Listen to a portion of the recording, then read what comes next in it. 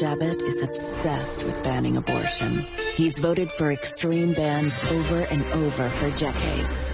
Mehmet Oz, taking away control over personal health decisions. He's just too extreme for Pennsylvania. The federal government needs to step in and say no state can permit abortion. You make it illegal and you punish the doctors. Blake Masters, too dangerous for Arizona. Democrats on the attack, and we're joined now by Juanita Tolliver, host of Crooked Media's What a Day podcast, and MSNBC analyst. And as promised, Michael Steele's back with us, and Howard Dean is with us later in the hour. We will meet all of our commitments, Mr. Chairman. Juanita, you see these ads. We haven't seen the Democratic Party this vocal about abortion and abortion bans, really this generation. I'm going to say it. What's happening here? I mean, we had a once-in-a-generation overturn of precedent, right, with Dobbs. And so when the Supreme Court got rid of Roe, that's when the energy ramped up. We saw that not only among voters and women who are registering at ridiculous rates across the country, especially in states that are passing their own abortion bans, but we're seeing it in the sustained momentum and energy among voters who say they're more motivated to turn out based on that Dobbs decision, up 7 points since July to 50% of voters. I do think that Democrats are right to harp on this because Republicans want no part of this. They know when 67% of the country supports access to abortion as basic health care, this is not a winning situation for them. So Democrats are right to pounce on that. They're going to turn out voters as a result of it, too. Michael? So I agree with Juanita in the main on that. I think the way Republicans look at it, when you say 67% of Americans don't want to see the overturn of abortion, they also know 90% of Americans want something done on gun control, but they haven't paid a penalty for that.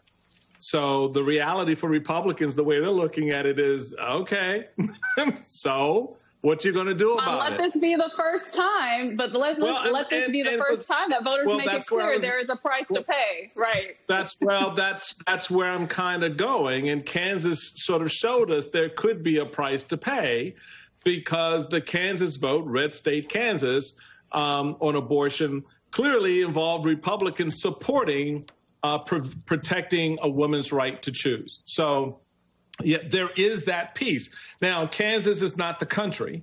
And the question becomes, how do you narratively translate that if you're Democrats, right? And ads like the one you showed coming in are a way that can be done. But also narratively, how do you pivot off of that if you're Republicans? And what do you pivot off to? Crime. You go back to showing that, yeah, they're worried about abortion, but I know you're concerned about the thug who's on the street corner or what's happening in the local community next to yours in terms of crime. So you see these competing views of what Americans are concerned about and how that translates into voter turnout, how that translates into ballot responses, meaning turnout is one thing, but if they're not voting with you, that's something different. All of that is now what we're going to see play out over the next couple of weeks. I think yes, because we are in the GOTV phase of this election cycle, right? It's about who shows up at this point. And you better believe those voters are going to be asking, what have you done for me lately? And what will you do for me next? And President Biden answered that question beautifully when he said that the first piece of legislative action, if Democrats expand their majority in Congress, would be to advance a bill to codify Roe into law. What the president also did, in an effort to draw that contrast with Republicans, is said that he's willing to flex the muscle of a veto to veto any type of national abortion ban that we know extremist Republicans want to advance. And so that's giving voters something to look forward to, but also something to vote against and support when they decide to support Democrats at the polls. Hey, Ari, can I just... Go ahead. Can I respond just real quick to that? Because Juanita put her finger on a messaging point that I think, everything after this, when she said, Joe Biden is talking about what he's going to do for you next, in terms of what, Republicans are doing. It shouldn't be what I'm going to do for you next, is what are they going to do to you next? And that's the messaging rub. It's not about, right, oh, look at this laundry list of things I've done for you. Nah, baby, look at what they want to do to you. They want to take away your right to vote. They want to take away your right to your access to healthcare decisions. That's the messaging problem that Democrats had just illustrated in the last 30 seconds.